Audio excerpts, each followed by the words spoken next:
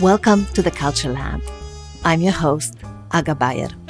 This podcast helps you turn your company culture into rocket fuel for meaningful growth.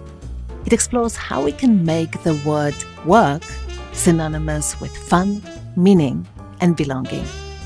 It looks at how we can build remarkable cultures that scale as our businesses grow and the world keeps on changing.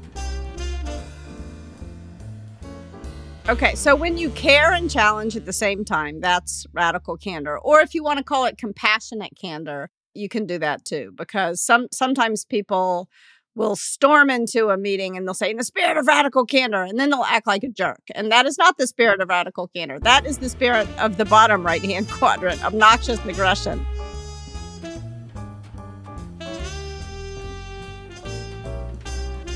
Hey team, welcome to episode 97 of the Culture Lab podcast.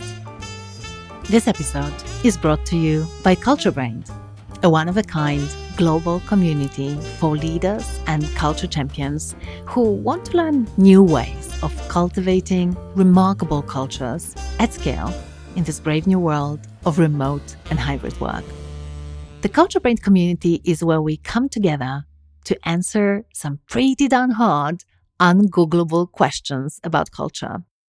And our members get to participate in things like weekly huddles, masterclasses, flash mastermind groups, and talks from world-class experts on culture. And you know many of these experts from this podcast. But most importantly, we facilitate deep peer-to-peer connections. Because making work synonymous with fun, meaning, and belonging, it's definitely not a task for a single person. It requires tapping into the collective wisdom of bold, kind, and curious culture leaders who are on a mission to redefine and, frankly, decrapify work. So if this sounds like something you'd like to be a part of, check it out at tiny.1/CultureBrained. And don't worry, you don't have to write it down. There is a link in the show notes. Most people I know struggle with feedback. I think it's simply because it tends to be quite uncomfortable. And so we often choose the easy way out and either avoid it altogether, or when we feel pushed to our limits, we lash out on people. And personally, I've had many uncomfortable feedback conversations in my career, both receiving and giving feedback. But I also had some that were actually quite good. And when I think of the good ones, I recognize that they did come from a place of caring deeply and challenging directly. Something that my guest today, Kim Scott, calls radical candor. Kim is perhaps best known for the concept of radical candor, but recently she also published a new book called Just Work, which talks about how we can recognize, address, and eliminate workplace injustice. If you are not familiar with radical candor, this episode is a great introduction, not just to the concept, but also to its origin story. And it's really fascinating. Plus, you'll get an extra bonus of a really interesting and illuminating chat about recognizing and addressing bias, prejudice, and bullying at work. So, with no further ado, here is my brilliant, funny, and entertaining guest, Kim Scott.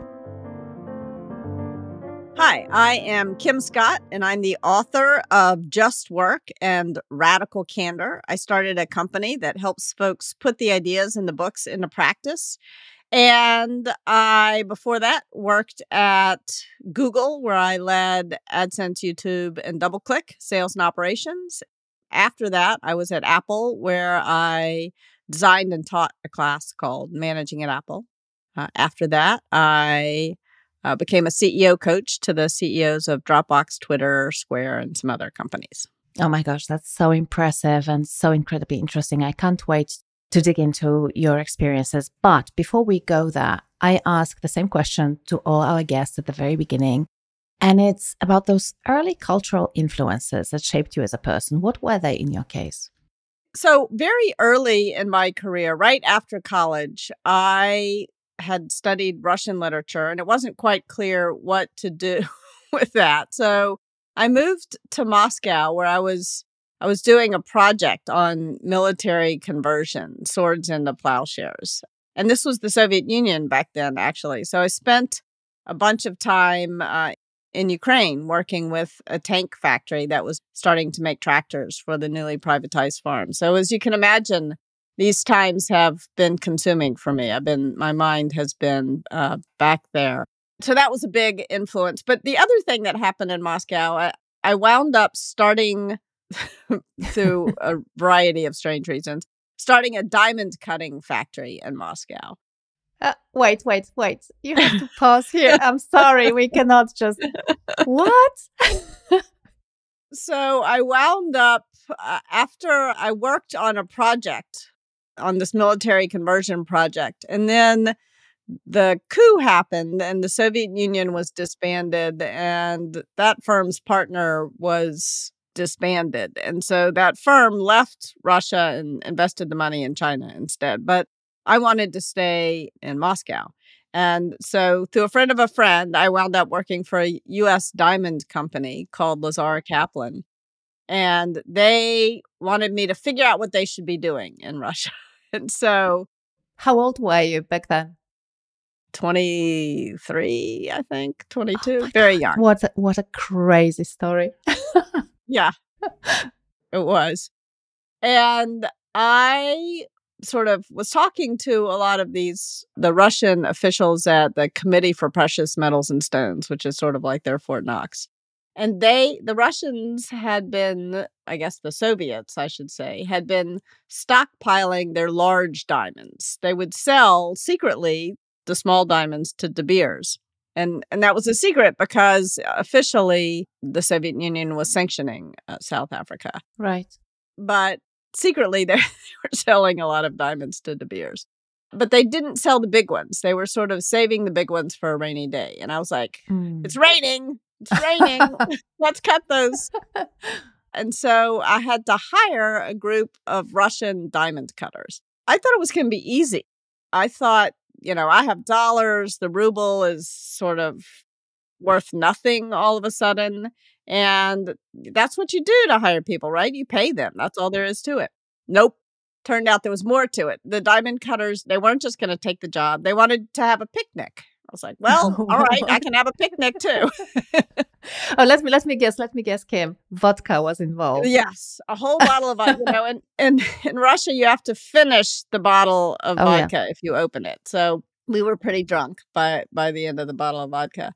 And I realized what they wanted, what I could give that their state-owned enterprise could not give, was an assurance that if things went sideways in their country, I would help them get out and I would help their families get out. What I could do that the state could not do was I could give a damn. All of a sudden, that was like my first insight into management. It's not all about strategy. It's about caring personally about the people who are working for you. That was a big influence. And I've lost track. I've lost track of those diamond cutters. And I'm sure they opposed the war or the invasion, I should say. And I hope they're doing okay. But I've been thinking a lot about them. Wow. I wonder if you can somehow get back in touch, thanks to Facebook or whatever. That would be amazing. Yes, I've been trying. I've gotten in touch with a bunch of other people who I knew who are mostly actually in the States already and opposed to the invasion. Anyway, let's hope Ukraine can be victorious soon. Yeah, so true and so sad. Oh my God! But this is such a crazy story. Yeah, that's my early cultural influences. I mean, there were others as well. Of course, there were some mentors I had early in my career. At one point, I worked at the Federal Communications Commission. So between business, all the most interesting things aren't in the bio. Between business school and joining some startups, I worked in the federal government at the Federal Communications Commission.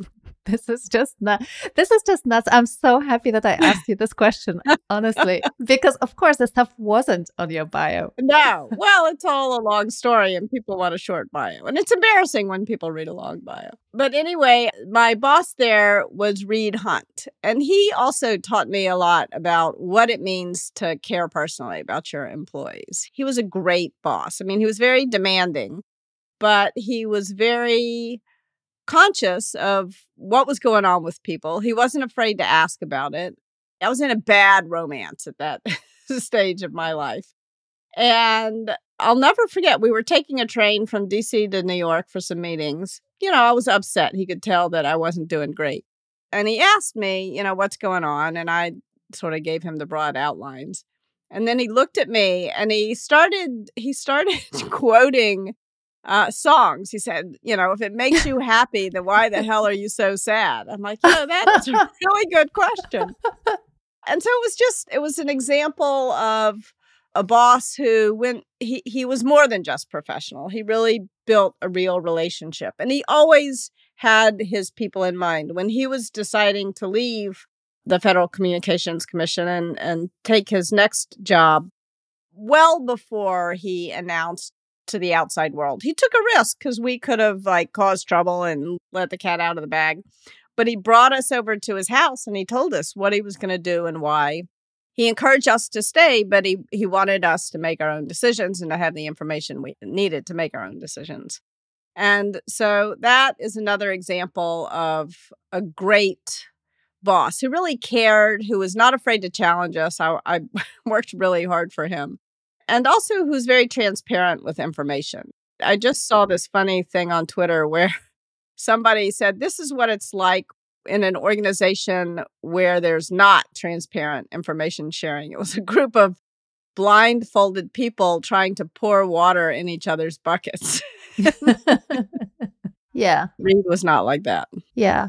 Oh my gosh. Yeah. And so now it all makes total sense because, you became widely known thanks to this elegantly simple concept of radical candor that is basically based on two sort of principles. One is care deeply and the other challenge directly. And it seems like you've worked with people who really held these principles really strongly and really, really believed in them. And it had an impact on you.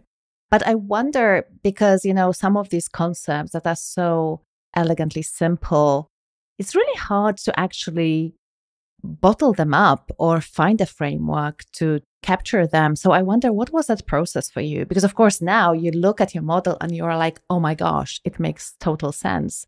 But how did you arrive at that place where you said, this is it, this is what happens. And I want to put it out there because it's really going to help people in those super difficult feedback conversations?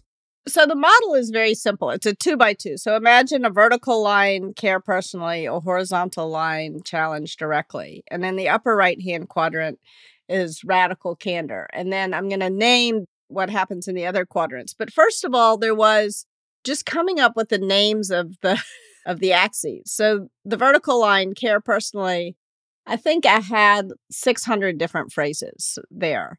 I just came up with one that was wrong because I think I said care deeply. And it's actually, yes. People get it wrong. It's the danger of two phrases. And care deeply would have worked too, frankly. But care personally and then challenge directly also had 300 or 400 different phrases there. And in fact, I was drawing them out. Over the course of really 3 months, pretty much all I did was obsess on this model. My husband, who's a software engineer, said, I could just build you a random word generator. What are you doing? It was one of those things. This has happened often to me in my career where I'm doing work and I'm enjoying doing the work, but it feels almost self-indulgent or like a waste of time. And often those projects have turned out to be the most valuable. So I just decided that I was going to do it because I really wanted to go deep on this and I really cared about it. It was purely intrinsic. I hadn't sold the book. I didn't know if I ever would sell the book. I had written several other books that never sold, but I just was doing this because I wanted to do it. I wanted to figure this out. And so finally, and how did I know that I succeeded? I knew that I had failed. An earlier version of the radical candor framework was something I developed when I was teaching this course, Managing at Apple. And that was the vertical axis was smiley face to frowny face. Mm-hmm. And the horizontal axis was unclear to clear. And that kind of worked, but the right quadrant was not the upper right-hand quadrant, so that was not quite right. And it somehow left some people with the impression that they were supposed to try to make their people unhappy. So that obviously was not the goal. And so I got a lot of feedback on that one. And then I had some version of something closer to the current version. And I showed it to Ellen Konar, who was someone who I worked with at Google, one of the smartest people I've ever encountered in my career. And she's very radically candid. She kept saying, no, that's not it. No. And then when I finally sent her this current I love the voice. 2x2, she's like, oh, this is interesting. I would like to talk to the person who came up with this. So I was like, yes, I'm there. So it was that feedback from Ellen Konar that helped. And then there were, what are we going to call the different quadrants? And in an earlier version of the 2x2, I called radical candor quadrant tough love. And that, the idea got across, but it wasn't very catchy. And the tough, I don't know, it just didn't quite work. And then for a long time, I was calling the ruinous empathy quadrant cruel empathy, which I loved. I loved that. My husband kept telling me, no, that's not right. That's not right. And explaining why he was confused.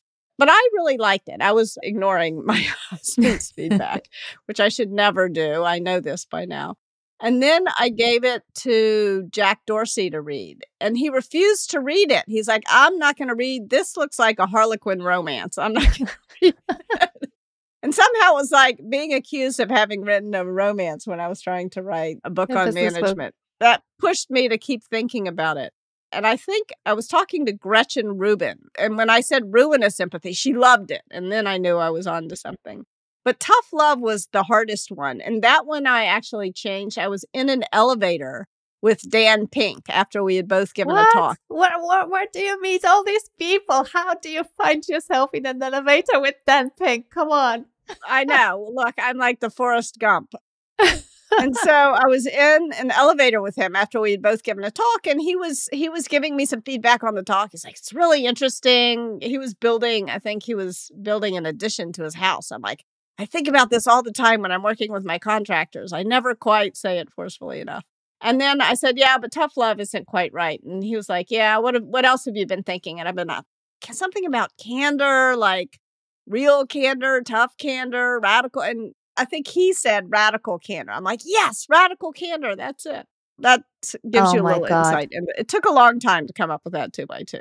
But that's, I really appreciate this story because sometimes, when people see something like that, they're like, oh my gosh, yes, of course. It's so intuitive and so simple and so straightforward. It must have been easy.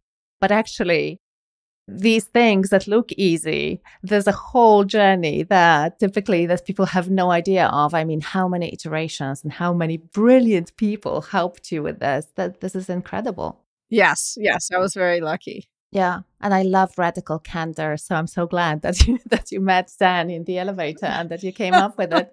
So am I.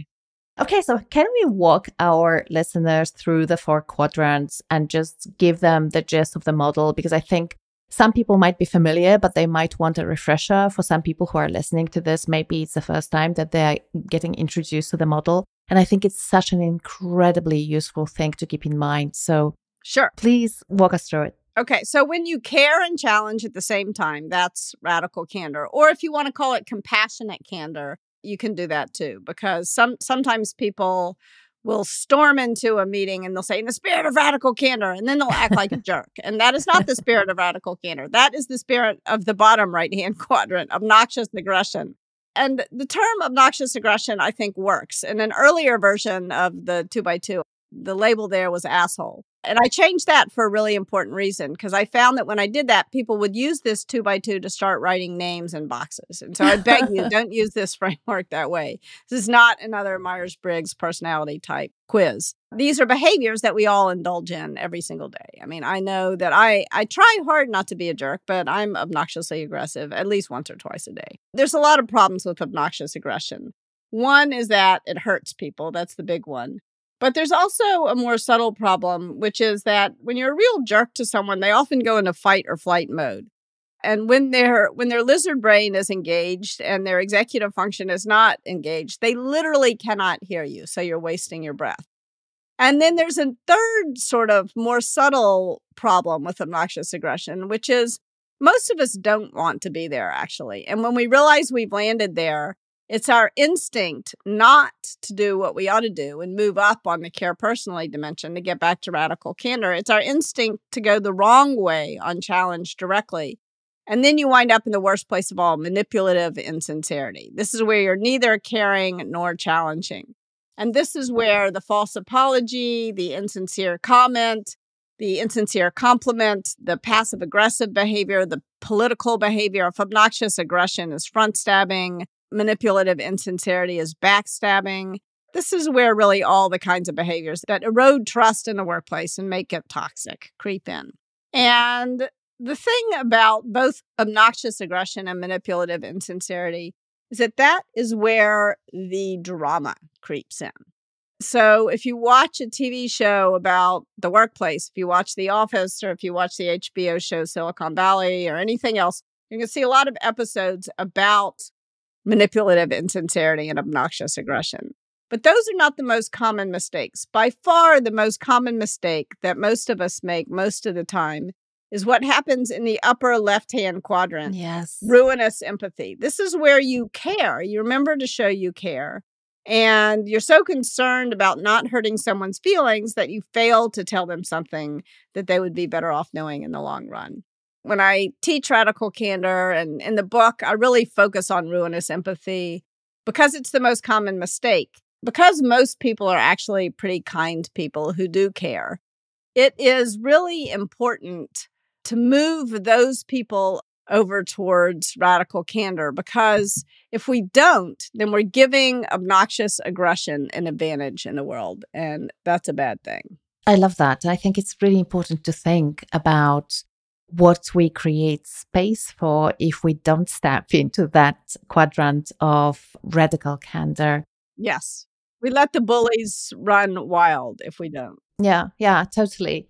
So I think it makes total sense to people. No one would argue with that. And yet I know that a lot of people actually stick to that ruinous empathy quadrant because it's simply really uncomfortable sometimes. So if people know how to care, but they struggle with challenging directly, what advice do you have? Like, what can people do to challenge directly in a way that is effective and in a way that just doesn't make them freak out? Because I think, even when I think about myself and the difficult conversations that I've had, it's nerve-wracking sometimes to challenge people directly. How do you do it in a way that is both less stressful for us, but also lands well with the other person? For me, the best thing to do is to tell yourself and maybe tell the people on your team a couple of stories. In my experience, the most common reason why people are reluctant to move over to challenge directly, and therefore it feels safer to them to hang out in ruinous empathy, is because they want to be nice people and they want to be kind.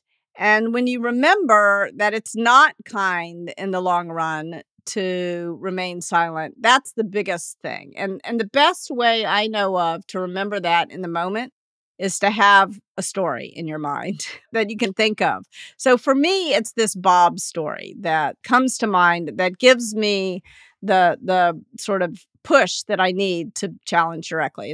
Here's what happened. It's not really Bob, was not actually his name. But I worked with this guy. We'll call him Bob. Can I tell you the story now?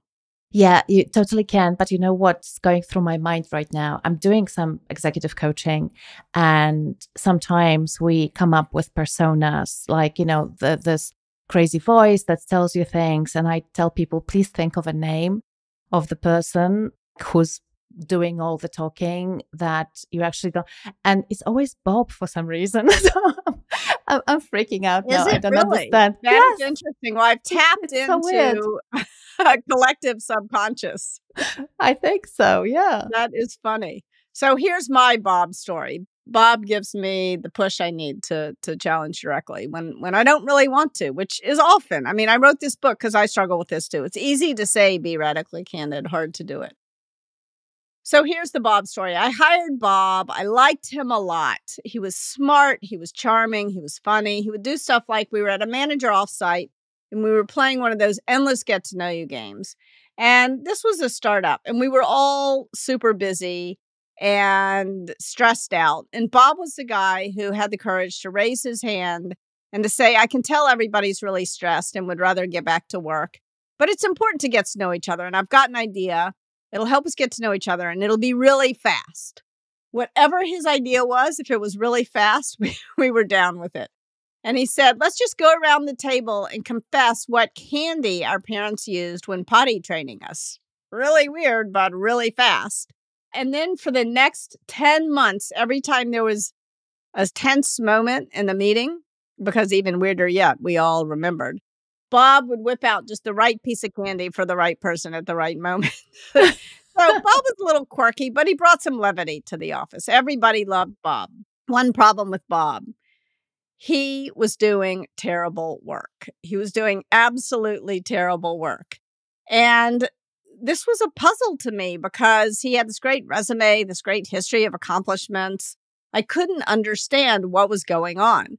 I learned much later the problem was that Bob was smoking pot in the bathroom 3 times a day, which maybe explained all that candy, but I didn't know any of that at the time.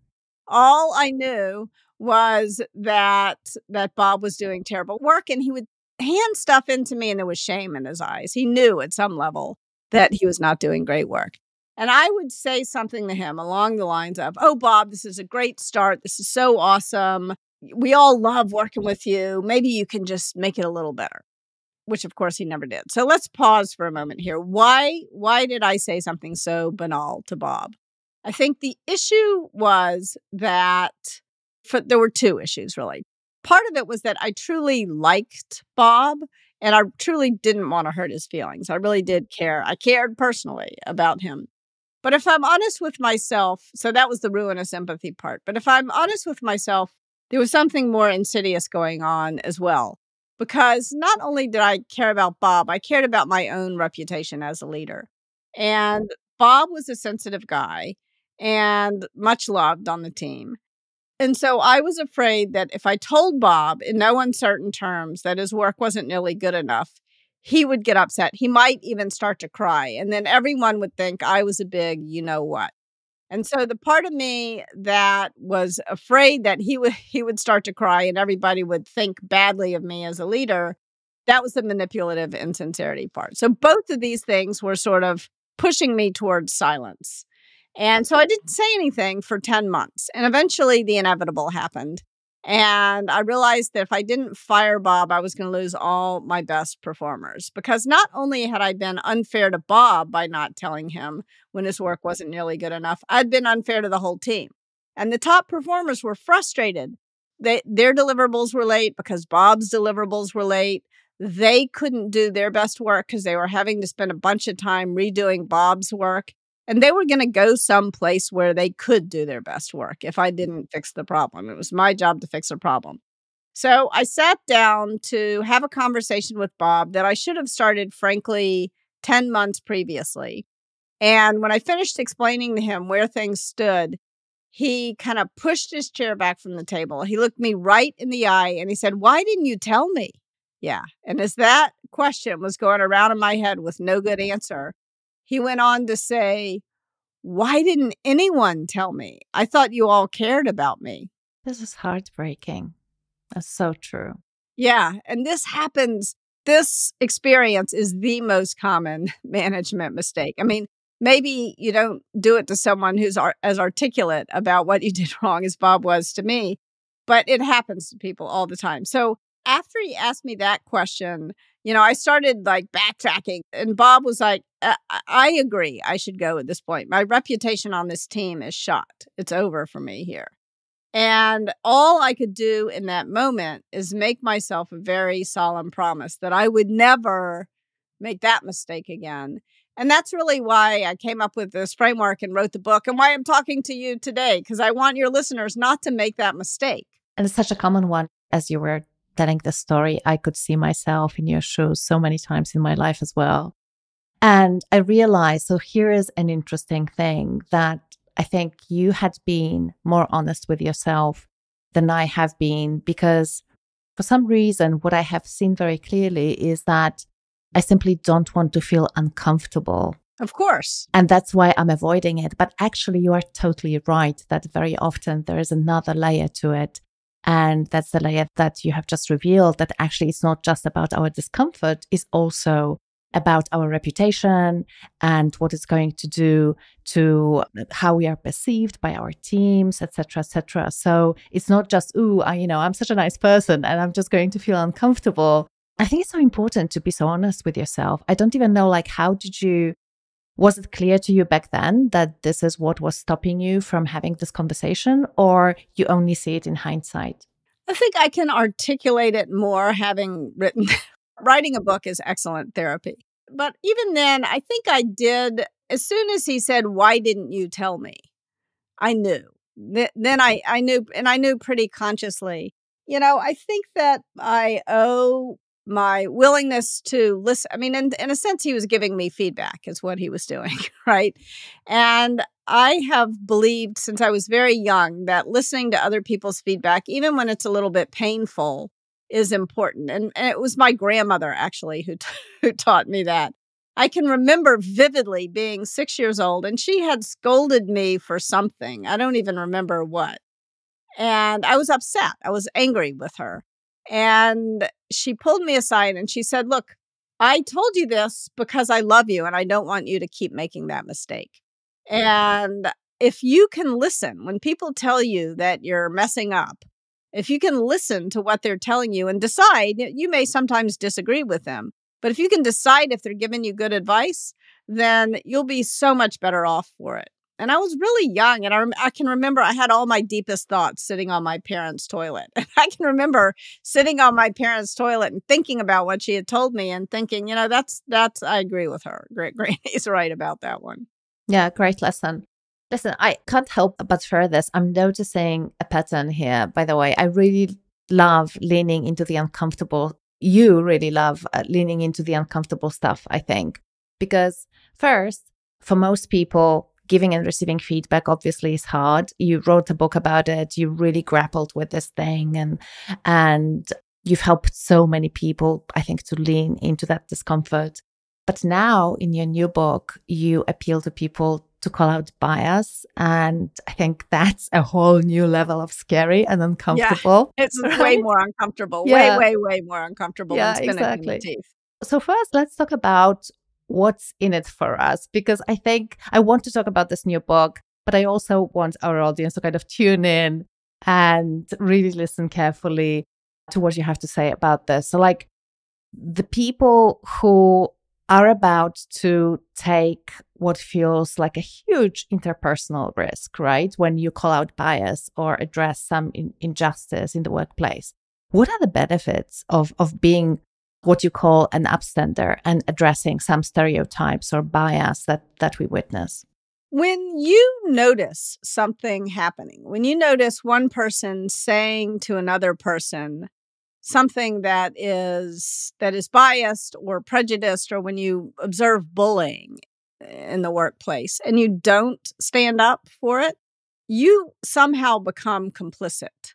I have noticed this over and over and over again, especially if that person, if I am white, and if I notice another white person saying something that's either biased or prejudiced and I don't say anything, now all of a sudden I feel complicit in that.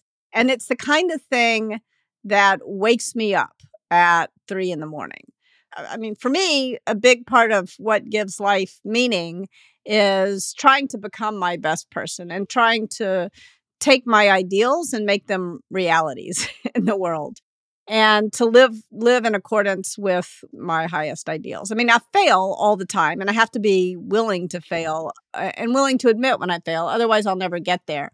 As my son's baseball coach said to a kid who wouldn't admit that he hadn't hit the base, you can't do right if you won't admit what you're doing wrong.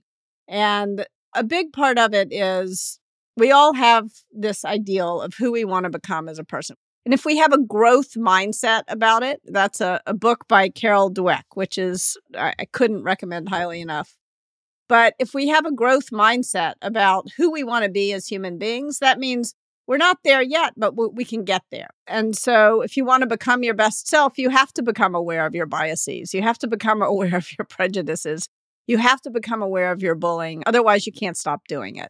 And it's one thing to have a growth mindset about a math mistake, oh, I can learn from this mistake, but this is great, It's another thing to have a growth mindset. It's much harder and more important to have a growth mindset about things like biases or even prejudices, because I really have never met anyone who says, I want to continue to make mistakes because I have a bias. I don't think anybody wants to do that. Some people are wedded to their prejudices, but they don't see them as prejudices. And I think if we did believe we had a prejudice, most people would want to fix it. And those who don't probably aren't listening. So I'm going to assume that everybody listening does not want to be prejudiced. I have met more people who will justify their bullying. They'll say, well, I'd rather be a bully than be bullied. And those are not your two choices. You don't have to. So usually people don't want to be a bully. And when they realize they have engaged in bullying behavior, they'll stop. Or when they realize that there's consequences for their bullying behavior, at least they'll stop.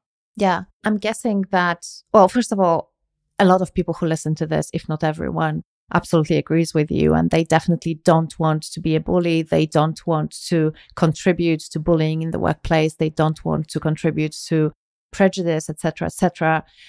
And yet it's still difficult, right? It's difficult to recognize our own biases. It's difficult to speak up. So I guess we need some good tools to be able to do it well. Because I guess that probably shaming people into enlightenment, as you say in your book, is not, right? It doesn't work. Not the best strategy. Exactly. No. So in your book, you have a lot of interesting suggestions when addressing stereotypes and when addressing prejudice. Would you like to speak to that? Because I found it really interesting and really helpful. Sure. I think the first thing that is helpful is to disentangle bias, prejudice, and bullying. Very often we conflate them as though they are the same thing. And they're different. They're different problems, and different problems demand different solutions. So I'm going to offer some very quick, superficial definitions. There's a lot more to say about each of these topics, but it's useful to have a quick mental snapshot. Bias is not meaning it. It's like a mental hiccup. It's a brain hiccup. Prejudice, on the other hand, is meaning it. This is a consciously held belief. It's very different from unconscious bias. And bullying is just being mean. So bias, not meaning it. Prejudice, meaning it. Bullying, being mean. And with that kind of simple, I like simple mental frameworks, as you can tell. It's easier to know how to respond, because very often in the moment, you don't know what to say. So here's what to say when you don't know what to say. If you think what you're noticing is bias, you can reply with an I statement. I don't think you meant that the way it sounded. An I statement sort of invites the other person in to understand things the way you do. So you're inviting them in. You're not calling them out with bias.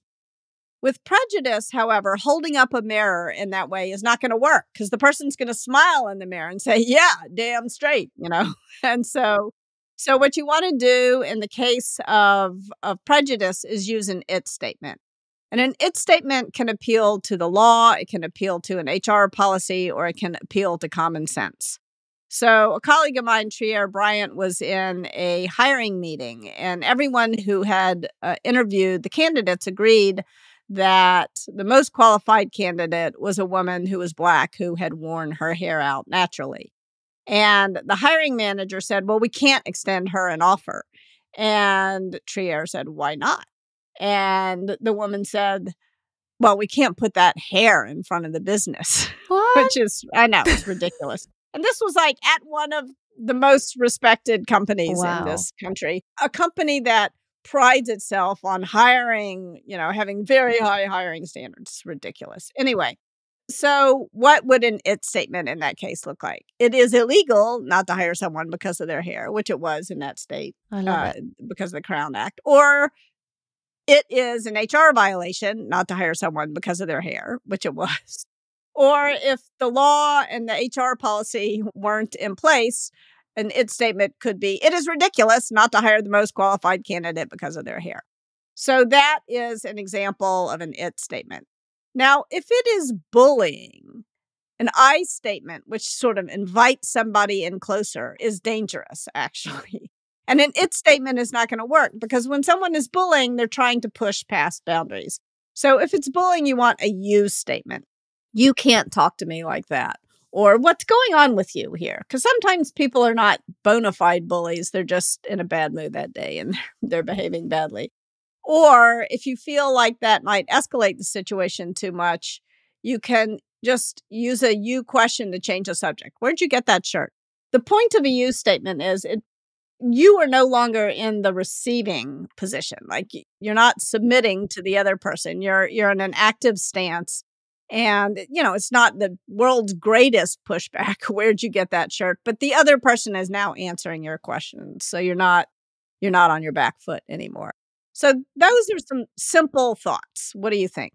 I love it. It's really fascinating. And the third piece reminds me of like hostage situations. I remember that one of the tactics that people who negotiate in those situations use is actually asking the person who's taking other people hostage if they're okay. So like they will ask this question, "Are you okay, sir?" Yeah. Yeah. And often it works. It's incredible, like the percentage of success that this question has in those situations. So it makes total sense to me that you would be using the you statement when someone is bullying others. Okay, so I have a question for you about a situation that I faced at work. I think, first of all, if you can identify what it was, and then second, what should I have said in that situation? Shall we play this little Perfect. game? Let's do it. Okay, awesome. Many years ago, I was working in a large consultancy as a senior consultant, and we went to see a client, a really important client for the firm, with one of our partners. And a partner in a consulting firm is basically one of the co-owners of the company, for those people who are not familiar with the industry. So a very senior leader in the organization. And he introduces me to the client, and I'm representing the part of the consultancy that the client was interested in getting some help from. So I was the most senior person from that team, basically. And the way he introduces me is the following. So this is Aga, and she's one of the most beautiful girls that we have in the office. Oh, God. I'm so sorry. Okay. So we don't know whether it's bias, prejudice, or bullying. So the choices in the moment. The first thing that I would have done in that moment is if I had someone on my team who worked for me, who was a man, I would look at him hard and hopefully he would know that he should speak up as an upstander. There's no shame in asking for help in those moments because it's much easier for the guy who introduced you to hear it from someone else than it is for you. And the other problem, if it was indeed bias, if he was trying to flatter you in some way, which he probably thought he was. Yeah, I think so too. Yeah, then you can use an I statement. And in fact, I had a similar situation where in my very first day of my very first internship, I was 18 years old. I'm in Memphis. I'm standing by the elevator and I'm working at this bank. And an executive at the bank walks up and he says, "Are you an intern?" And I said, "Yeah." And he said, "I didn't know they let us hire pretty girls."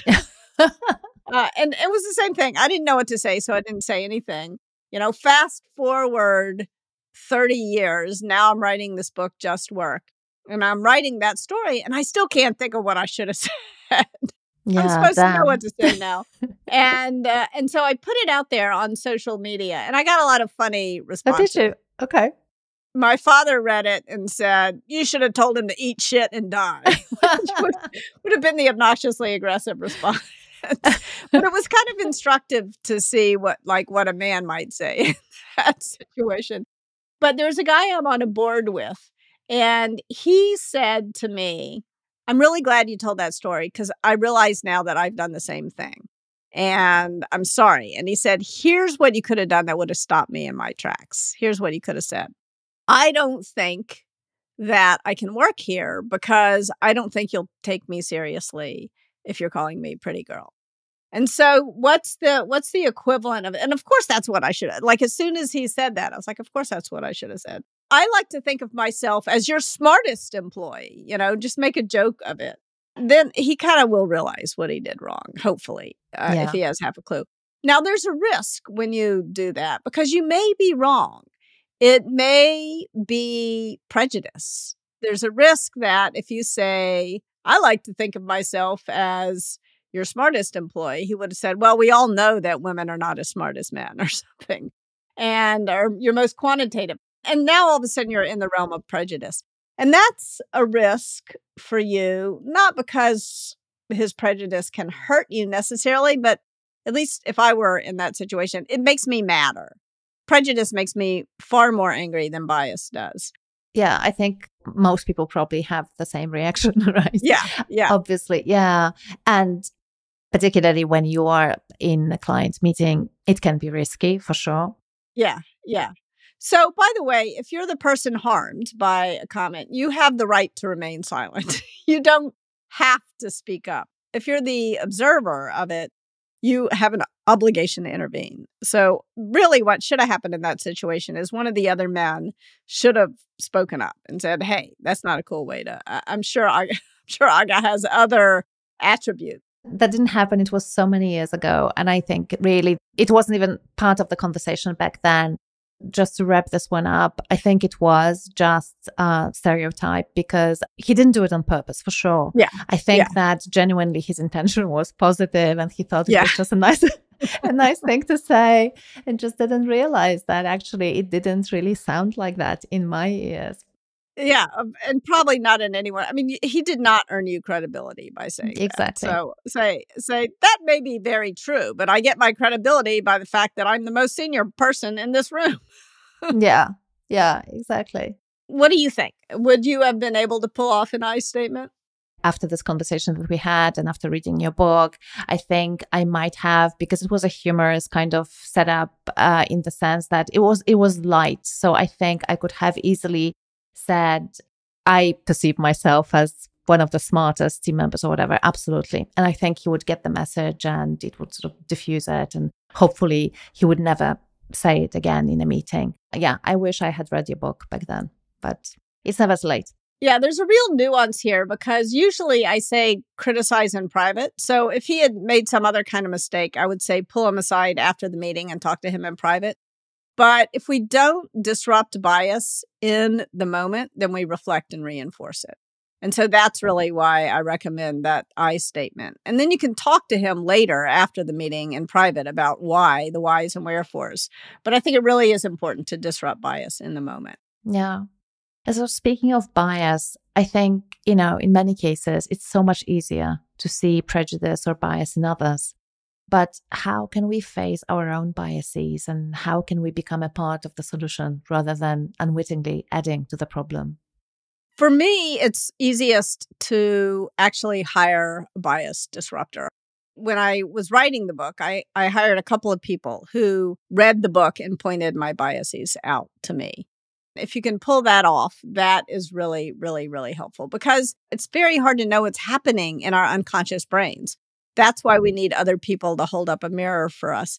The other thing that I recommend is if you're a leader, or you don't have to be a leader. If you're on a team, get the team. It's easier if you're a leader, but even if you're not, you can get the team to agree to disrupt bias in the moment. Like I worked with one team and they had a norm. If someone said something biased, a person who observed would say, ouch. And then the person who said the thing would say, oops. So it's very simple. It's disrupting the bias without disrupting the meeting, right? And then the meeting would keep going. Sometimes, of course, the person would not understand what they did wrong and they would say, oops, but I don't quite get what I did wrong. Can we talk after the meeting? If you want a longer explanation, Trier Bryant and I did a TED talk about bias disruption. So Awesome. check We'll it out. put a link. We'll put a link in the show notes. Yes. That's fantastic. Thank you. That's so incredibly useful. So I want to move on to the next section of the interview. And Kim, I wish we had more time because this is so incredibly useful, but I want to be respectful of your time. So we have a question from one of our listeners and a member of our CultureBrained community. And it's quite a topical question. So let me play it for you and let's see what you think. Hi, Kim. This is Angela from Toronto. We've been navigating through tough times now for quite some time. My question is around how do we support team members when their anxiety and stress is high? And specifically, how do we support leaders in this time of complexity and high demand pressures? What can we do? It's a really important question. And for me and for a lot of other people I've talked to, the stress relief comes from doing good work. Work does not always cause stress. It often can be the place where we go, and it's a little bit more predictable what's going to happen in our workplace if it's a good workplace. And we know that we're good at our work and that we're getting better at our work. And all of those things are very profoundly comforting.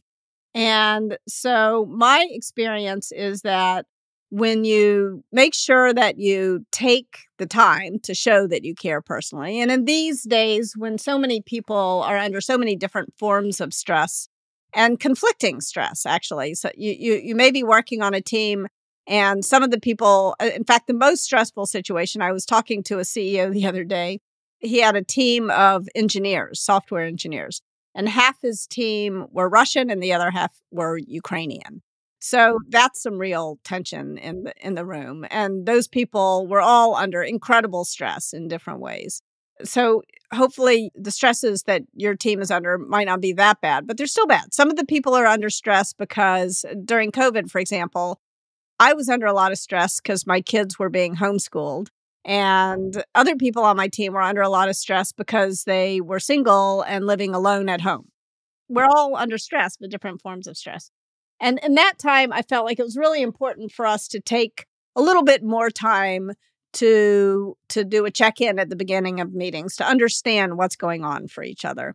But it was also really important that we continued to do great work because work was a refuge. Work can often, we think of it as this, I don't know why we think of it as something that is not a refuge, but when done well, it is a refuge. It totally is. Yeah. So that meant that when we were screwing up, we needed to know about it. So for example, early on in the pandemic, I was having to jump out of meetings early and running down the hill and had this office in the backyard up a hill and running down the hill to go be with my kids because this or that was happening.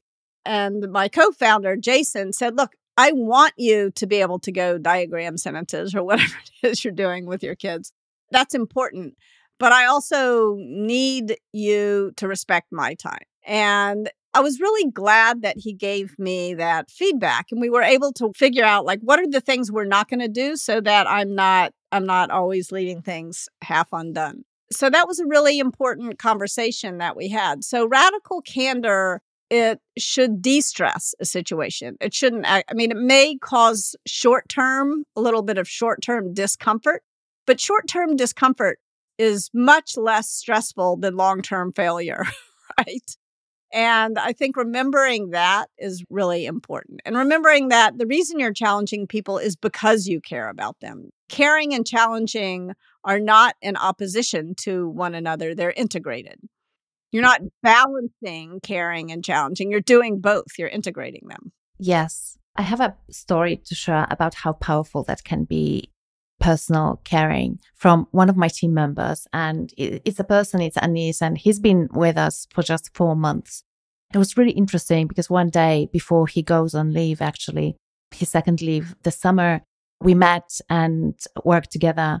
And at some point he said, "Are you okay?" I was like, "Yeah, of course I'm okay. Why?" He said, no, seriously, are you doing okay? And I'm like, yeah, sure. What do you see that I don't see? It's like, I don't know. It just seems that maybe you are a little bit lower on energy than usual. And then I started getting curious and asking him some questions, what's happening, because I was genuinely not aware of it. Then at some point he said, yeah, so this and this happens. And he said also some tasks that you said you would do, you didn't do them. And it's not like you. And that was so incredibly powerful that I was like, yeah, I haven't taken my vacation yet. I am tired and I'm just not admitting it to myself, right? And I also actually need to start taking care of myself. And so what I did as a result of this literally 3-minute conversation, well, maybe 5 minutes, I don't know, was I started running for the first time after 13 years. I'm training now for a marathon. I'm not going to run a marathon, but if I do 10K, I'll be happy. And eating better. And also I'm going to take a few days off.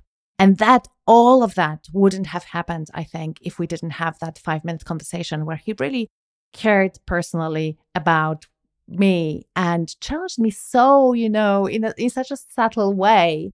And that really relieved a lot of my stress as well. I love that story. It is incredible the impact you can have. In fact, I got an email from a reader who said that he had someone on his team who was not, usually a very clear thinker and seemed kind of rambly and things were, just was seeming incoherent. And it was during the pandemic, and he for all the reasons that we were just talking about, he was hesitant he figured maybe he was just under stress. He didn't want to bring it up. But it finally got so acute, he's decided he needed to talk to him. And it was the same thing. It was like, are you okay? And it turned out this guy was having like a gas leak in his house. He was getting poisoned. What? And he would not have discovered it were it not for this feedback. It literally saved his life. Yeah. Oh my gosh, Kevin, what a story. I mean, yeah, really, this is such a powerful concept and so incredibly important. And thank you, Anis, by the way. I want to give him a shout out on the show for doing that, because it's a good question. Also, sometimes it takes guts, especially if it's your boss, and you really want to find out what's going on and why she's not doing the stuff that she promised she's doing, right? It's not an easy thing to do, and he did it so skillfully. And I don't think that he read your book yet, so it was really impressive, I have to say. That's great. Yeah, a lot of people do this very instinctively. It's impressive.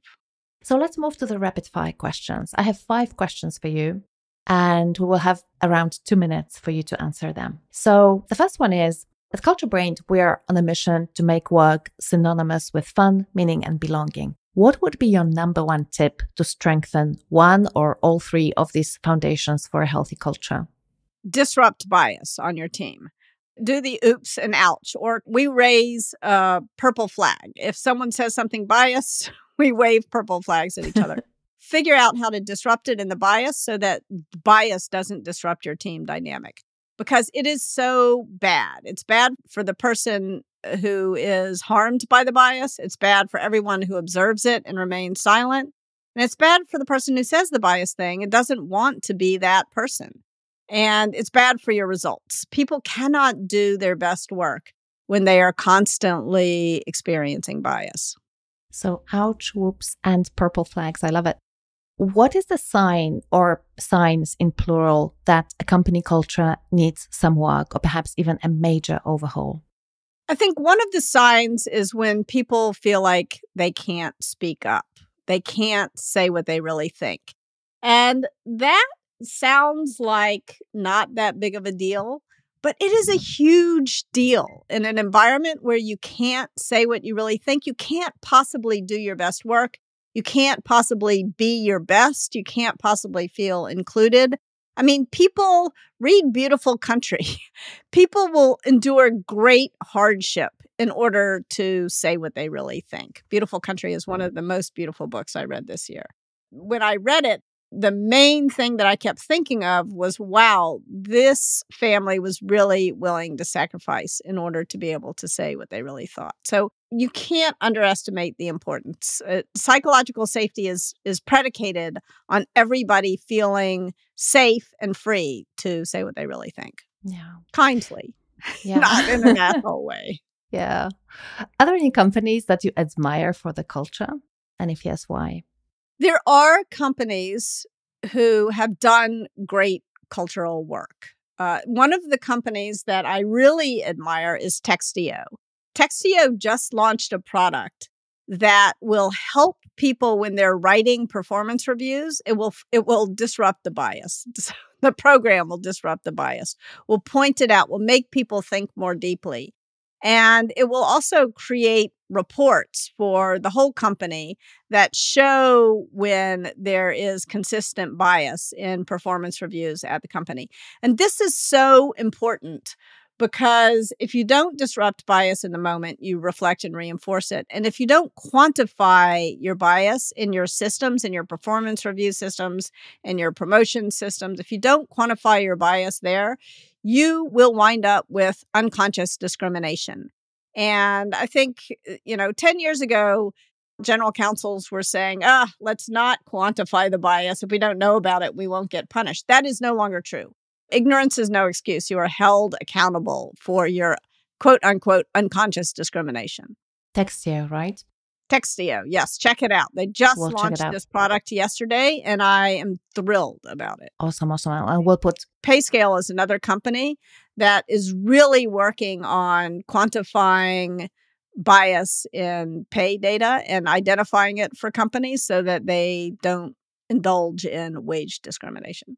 Awesome. We'll put links in the show notes. Finally, what books on philosophy, culture, leadership, anything really, you would like to recommend because you feel like they would be useful and helpful to our listeners? I mostly read I read novels. You write novels too, right? Is it true? I've written novels. In fact, I've written 3 unpublished novels, and I'm writing my 4th novel right now. Wow. So 4th time's charm. But to me, the best way to build empathy for others is to read novels. So George Eliot, Middlemarch is worth that's a novel I read every 10 years. Anna Karenina, I reread every 5 years. Everything by Toni Morrison. Everything Toni Morrison ever wrote. The Bluest Eye, Song of Solomon. These are books I reread every couple of years. I love Toni Morrison. Angela Mayo, just beautiful, beautiful books. There is an important book that I think we should all read right now, which is Hannah Arendt's The Rise of Totalitarianism. It is really eerie right now. This is something we need to fight. There's something like 30% of people have kind of a authoritarian mindset, and 70% have, more of a live and let live philosophy. But the authoritarians fight for their their bullies. And those of us who don't like bullying, we try to ignore it. And we as a society cannot afford to keep ignoring bullying. We need to create consequences for bullying. Otherwise, it really leads to tyranny. I couldn't agree more. We had Megan Rates on the show before you, and she talked about employee activism. And I think it's such an important topic. And I'm so happy to see more of it because it's an important part of our lives. And if we cannot express ourselves and our views at work around some of these important issues, then when and how? So yeah, I wish we had more time, and maybe we can meet again and talk about this a little bit more. Absolutely. There's a whole section in the book about creating consequences for bullying in your organization. If you're a leader, please read that section if you don't have time to read the whole book. Okay, fantastic. Well, we put obviously the link to your book as well in the show notes. But if there are any other places where people should go if they want to learn more about your work, about what you do, where would you like people to go? What's the best place? RadicalCandor.com and JustWorkTogether.com. There's lots of great resources on both websites, and you can follow me at Kimball Scott, Kimball. Amazing. Thank you so much, Kim. That was incredible. I'm so incredibly grateful for you, for your time, and for you sharing your wisdom so generously, and for your work. Well, thank you. Thank you for helping me get the word out there. It means a lot.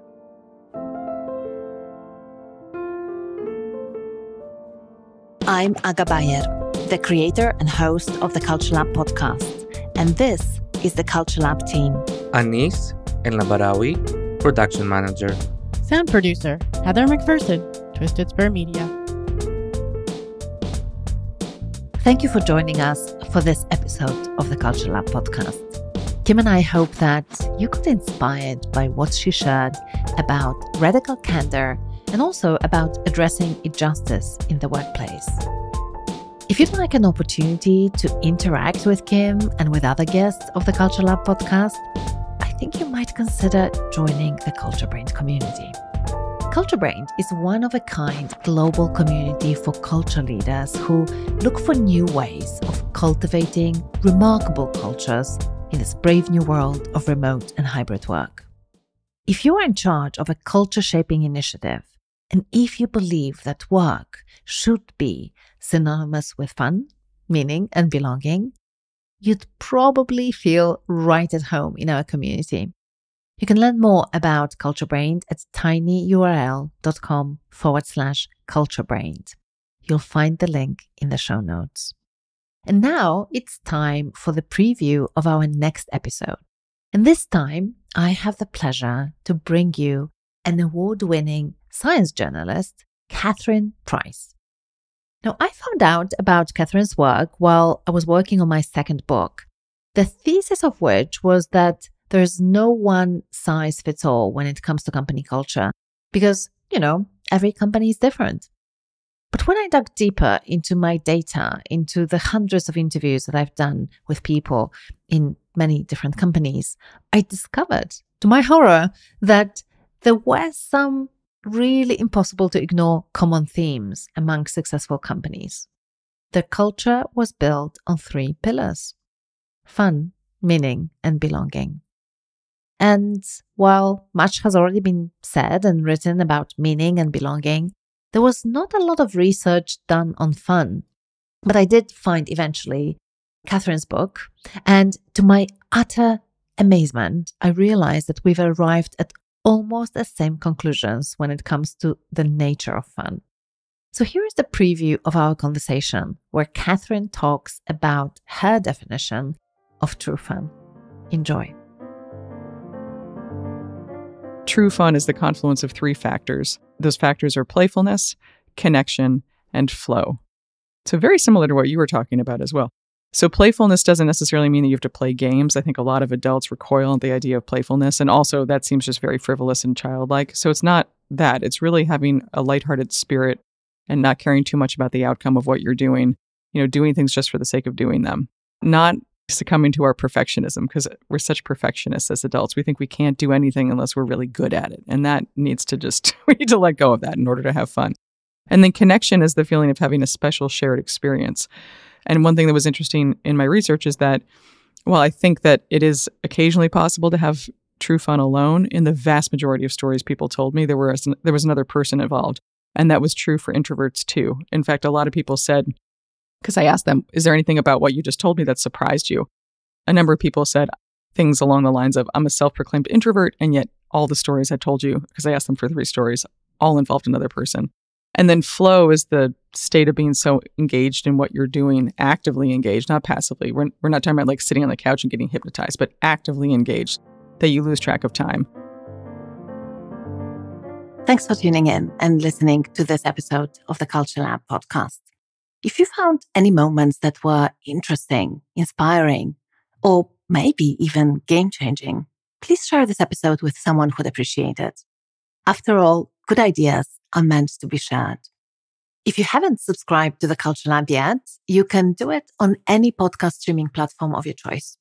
If you want to receive our weekly insights on cultivating a remarkable, powerful, and authentic company culture, especially in a business that scales, type this into your browser: tinyurl.com/Bajer. That's tinyurl.com/AGABAJER.